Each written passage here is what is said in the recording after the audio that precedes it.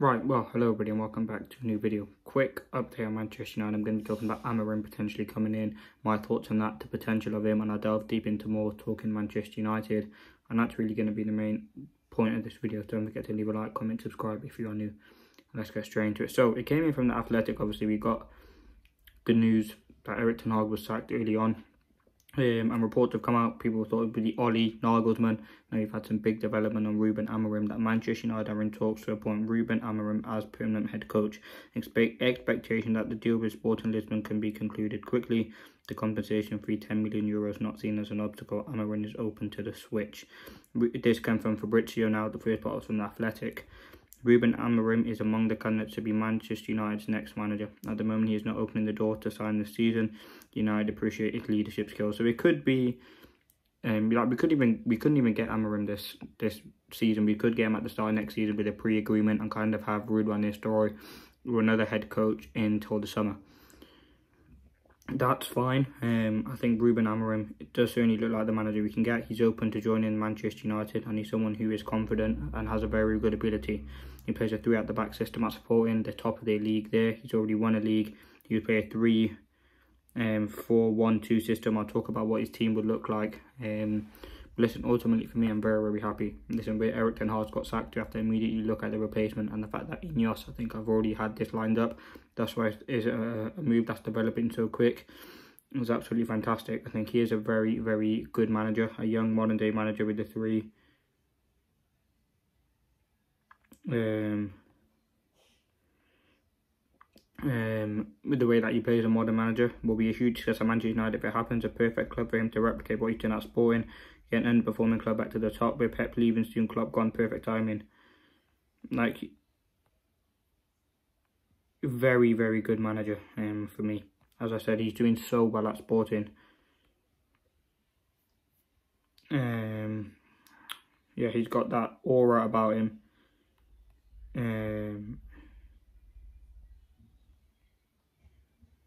Yeah, absolutely fantastic. Ruben Amorim, George Mendes recommended Ruben Amorim to the club, which is where the initial interest stemmed from. Has verbally agreed to become the Manchester United manager. Listen, a very good, as I said, modern manager. Plays that modern football, the modern brand that Manchester United need. I think he is that perfect manager to take Manchester United forward. Now, as I said, it's not looking like it'd be this season. It's looking like it'd be towards the end of the season. But again, I'm very positive. I'm confident he can become a big manager. And again, it's all about backing him, getting behind him. Listen, it might not start off tough. So I think he's that manager to take us forward, definitely. And I think he will be able to do that with flying colours. And listen, let me know your thoughts in the comments. Listen, I'm not saying it was the wrong decision. But again, it's a decision that had to be made. I think Amorim, as I said, is that manager for the future. And I think he will have a big impact on this Manchester United team. He's stylistically similar to Erik ten Hag transition. He's extremely vertical, passing intensely, big personality difference though. Amorim's very characteristic. Listen, he's fantastic, I think, for me. Listen, all I've seen so far is fantastic. Positive manager. But listen, there'll be certain players that Amorim might not like, and he might change the way. You could see some of the key players that Manchester United fans have kind of been built off the last few years be benched. Yeah, and yeah, Amorim for me is that manager. And let me talk about his predicted team. He plays a 3-4-2-1 sort of system. In terms of Manchester United, it would probably be Onana in goal. I think he could go with the back 3 of Martinez, De Ligt and Euro. I think Martinez and Euro and De Ligt will suit that back 3 role fantastically. And absolutely fantastically well. I think the wing backs, he'll definitely have Delo. For now, I think we will go out and sign a left back, but for now, assuming that he's using this squad, will probably be Masraoui and Delo as the high fullbacks getting involved in the attacking sort of play. And then I think he'll have 2 in behind, which would be Bruno Fernandes, or 2 midfield. It would definitely be Kobbie Mainoo, and obviously Ugarte, who he's worked for. And then so that's the 4, and then the 2, 3, 4, yeah, and then the 2 ahead would probably be Bruno.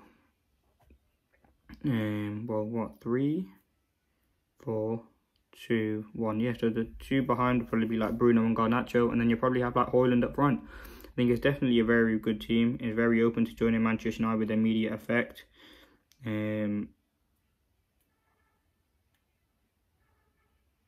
Yeah, it's fantastic. And ultimately, a very, very good manager, and will have a big impact for Manchester United, I'm sure of that. But listen, this has been my reaction. Amorim is close to Manchester United. Let me know your thoughts, like, subscribe, and peace.